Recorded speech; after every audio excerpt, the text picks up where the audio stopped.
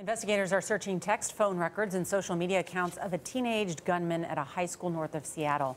Police say 15-year-old Jaylen Fryberg sent a text message Friday luring his victims to lunch. He pulled out a handgun in the cafeteria and shot 5 students before killing himself. The question that everybody wants is why. And candidly, I don't know that the why is going to be something we can provide. 2 of the students have died. 2 others remain in critical condition. Another shot in the jaw was upgraded Monday to satisfactory condition.